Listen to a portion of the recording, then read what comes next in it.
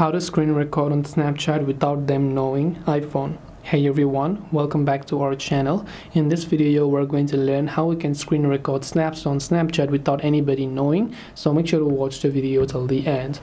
Now, if you want to screen record a certain snap without anybody knowing, so when you open up Snapchat on your iPhone, you just come here and let's say someone sent you a snap. Now, if you just view that and just try to screen record it, let's say, right, what happens is that they're going to get notified. But there is a trick to not letting anyone know.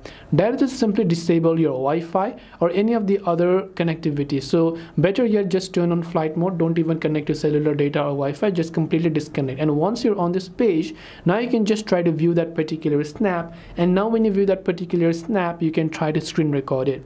Now do not turn on Wi-Fi, because as soon as you turn on, they will get the notification. What you have to do is now just long press and delete that Snapchat app, open the Snapchat again and re-log in, and they will not get notified whether or not you took a screenshot or a screen recording. So this is the way to do it.